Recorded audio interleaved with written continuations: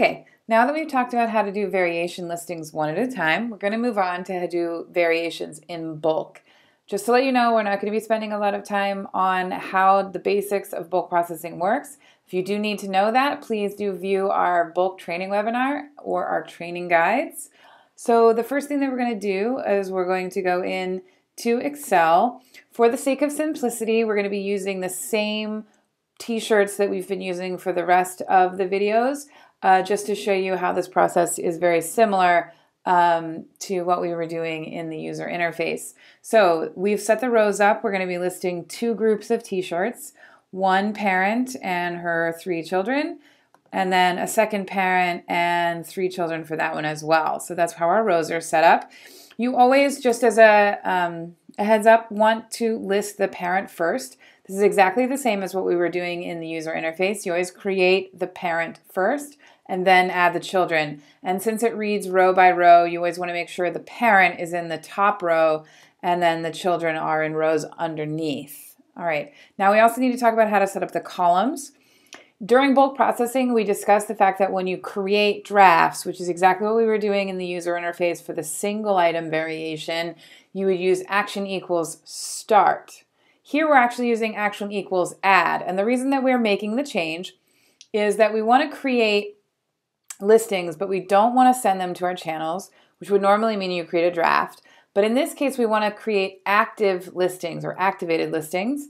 And to do that, we need to use action equals add. And when we get to the upload interface, we're going to choose skip all channels. It will create draft versions of these files that are active.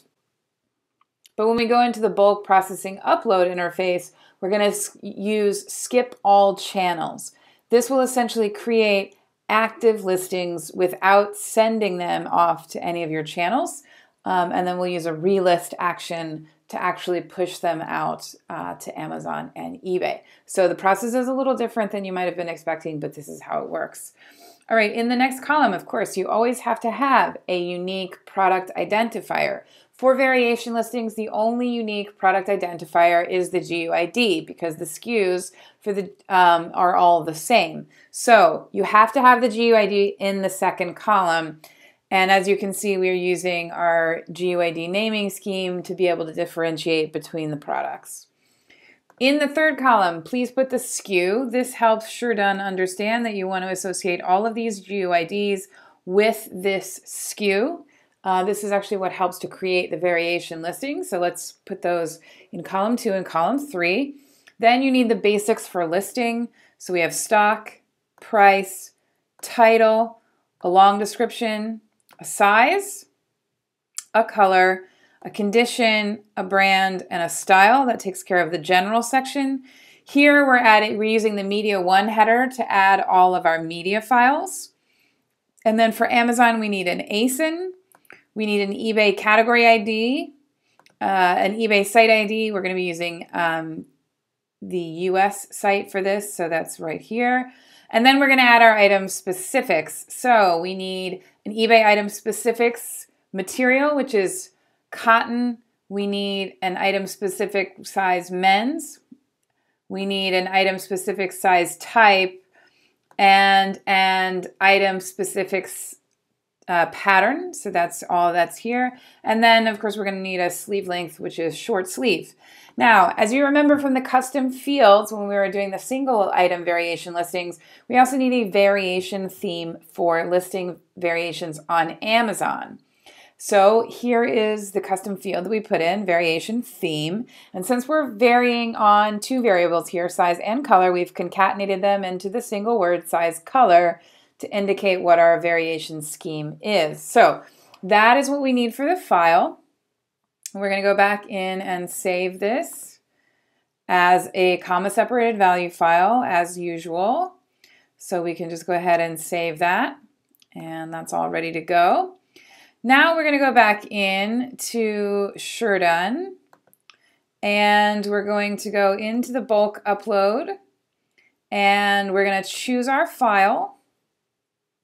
And that was in the downloads file. Okay, let's go to variation listings.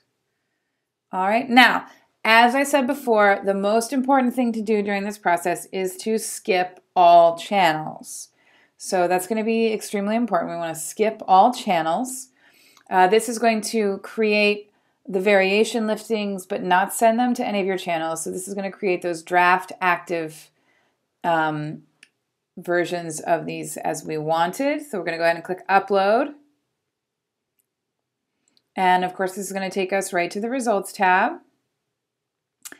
And we will be able to, there's our pending items. So we're just going to wait for those to finish processing.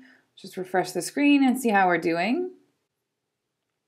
Okay, so it looks like our file is done. So we can download the results file and open it up. All right, so let me just make this a little bigger so everyone can see.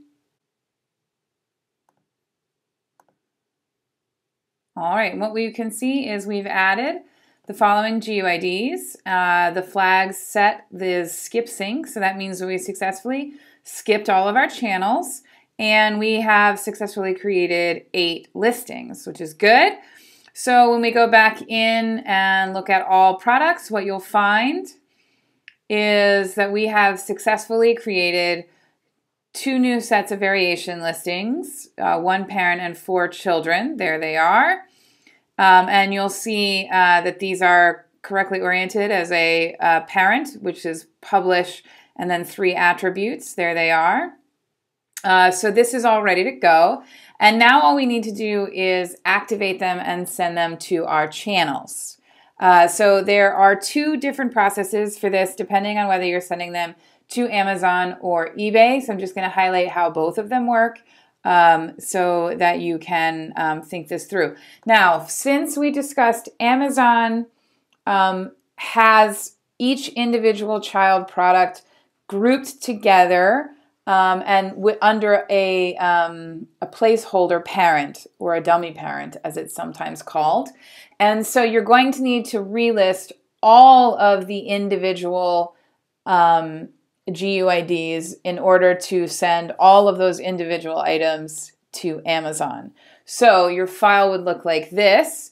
You want to put the 2 parents first and then all of the children after, and all you need is an action in the first column, action equals relist in this case, and the GUID, which would be in the second column, and that would be all ready to go. Now, if you were only doing this for eBay, this would look slightly differently. For eBay, you only need to send the GUID of the 2 parent products. That is actually all that is required to make these go to eBay.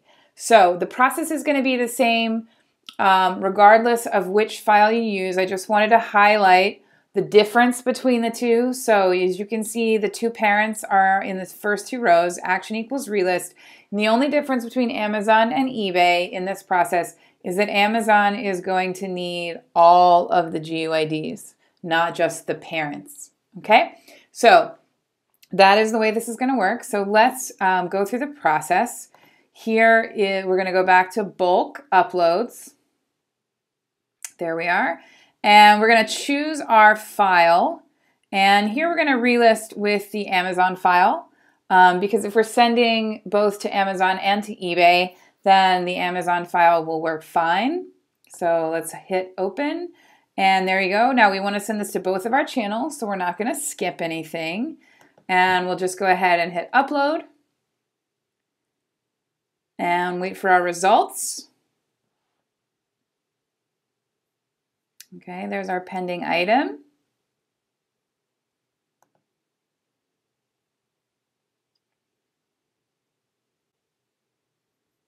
Okay, so it looks like our bulk listings have finished processing. So let's go in and see how we did. And as you can see, we have 8 action equals relist items. Here are GUIDs, and we have 8 successful results. We did get a notice just to let us know that our Amazon items have just been queued for processing, which of course is what always happens as Amazon doesn't list things directly. But as we didn't receive any eBay errors, then it looks like we are all good. So that is how you relist variations in bulk.